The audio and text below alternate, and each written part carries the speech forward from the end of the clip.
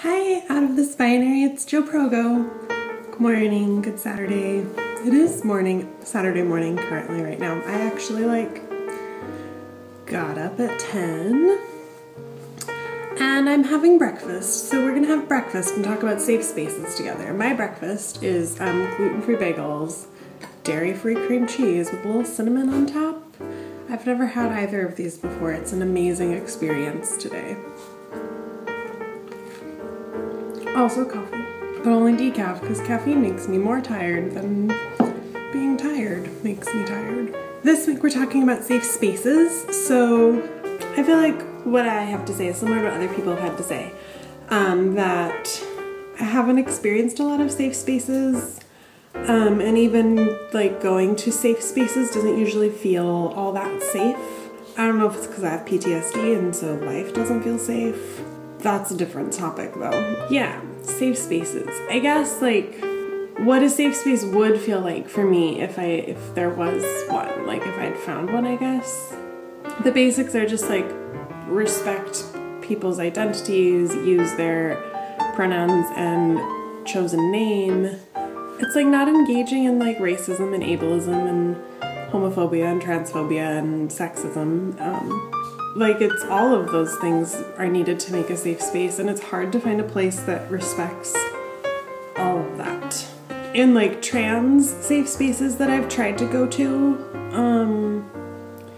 it's usually not very non-binary friendly. I've gone to one group that was just for, it was really just for people transitioning from females to males. That I don't like how do you say that better? It was a group for people transitioning from girls to boys, man to woman to man. It's hard to speak today. More coffee. And at the time I wasn't sure what my gender was, and but it didn't feel, I definitely didn't feel like there was really an option for me to be. It was if I was trans, I had to be a boy, and I'm not, but I'm trans. So, and that's kind of my experience with trans safe spaces, is that it's safe if you are, it's safe, it's they're safe if you're a white trans man. And if you're not that, it gets harder to find safe spaces. So that's hard. It's also hard because I have an itch and that makes it hard. Safe spaces are a challenge too because I don't like crowds in general. I don't like groups of people. Unless I know everybody in that group really, really well, I'm not usually comfortable. And part of that is because in a group of people, it's hard to know who is actually a safe person to talk to and who is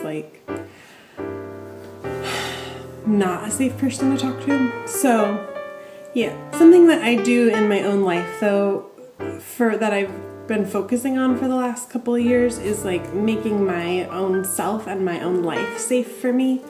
So instead of going out and finding and trying to find safe spaces, I guess, I've been focused on creating my own for myself. So that's been working on my own language, trying to make sure that I'm not using ableist language or racist language or transphobic or homophobic or sexist, any of those things, trying to make sure that I'm not using those words against me or against anybody else in my own head even, which is a really difficult process to change language. So I've been trying to stop using words like crazy or insane. Those are ableist words that when I use them, I know if I'm saying that I feel crazy, it usually is me trying to write off my own feelings instead of trying to figure out what I really am feeling.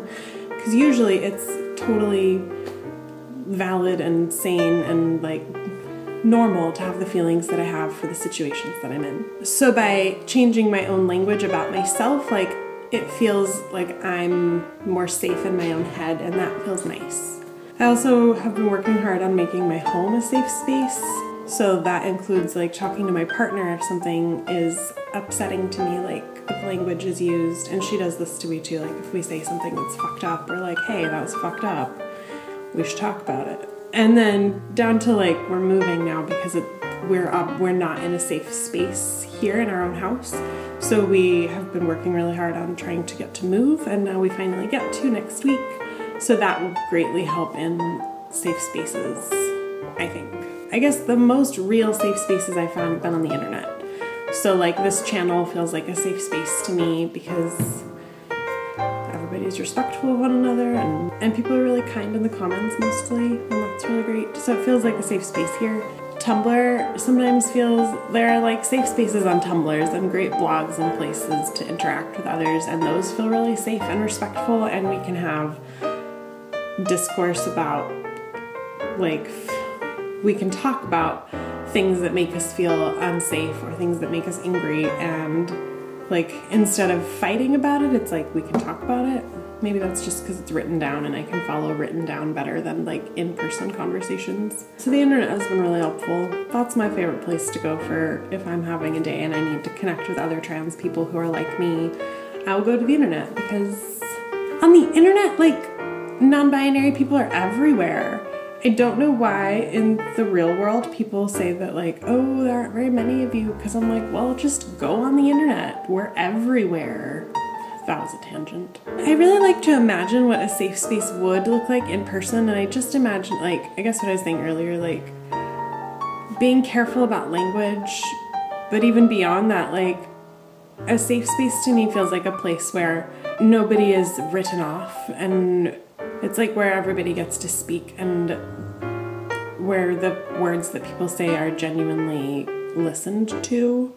And that's like a lot to ask and doesn't happen very often. But to me, I'm like, that's what a safe space would feel like, as if it was in a place where like everybody got to exist as their own self and we got to learn about one another, but because we really genuinely cared. I think safe spaces feel like genuine care, like I've got your back, you've got my back, and so obviously we're not going to say fucked up shit to each other, or if we do, we're going to talk about it. And that's what a safe space would feel like to me, I think. What would a safe space feel like to you? And have you experienced it in real life or on the internet? The internet's totally real life. What if a solar flare happened and the internet was gone? I've been reading dystopian fiction lately.